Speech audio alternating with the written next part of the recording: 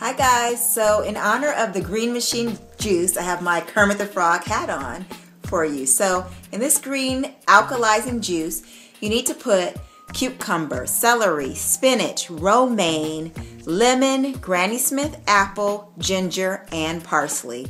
All you're going to do is take those ingredients, put them in your juicer one by one. So first you need your cucumber, followed by your celery. Then go ahead and stuff your spinach and romaine. I like to wrap the lemon up inside of that as well as the ginger. And then just take your Granny Smith apple. Make sure you chop it up in half or in quarters depending on how large the mouth of your juicer is. And that's it. After that, you just go right ahead and pour it on up into your glass, and then you will enjoy. I hope you like it. Let us know on Facebook. Get Fit with Annette.